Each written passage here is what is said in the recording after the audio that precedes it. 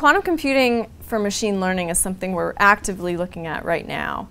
It's just starting to be studied in quantum computing. What we think is possible, so we know quantum computers give exponential speedups for problems, for example, Shor's algorithm, simulation of physical systems. The question is, could we get exponential speedups for areas of problems in, big data, learning problems, data analysis problems, machine learning, and there we're still actively looking. We have some new results showing that we can get speedups, quadratic speedups, in problems like nearest neighbor classification, so various classification problems. And what I like to think in terms of machine learning and quantum computing is, what questions can we ask now that we have a quantum computer that are different from the questions we ask in machine learning traditionally?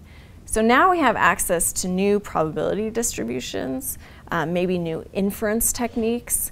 What does that give us for machine learning?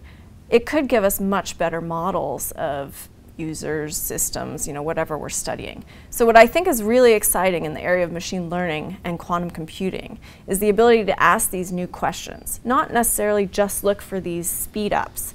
Speedups might not be as important as being able to ask a new question. So this could really give a huge shift in what we can do with machine learning. That's an area we're really excited about.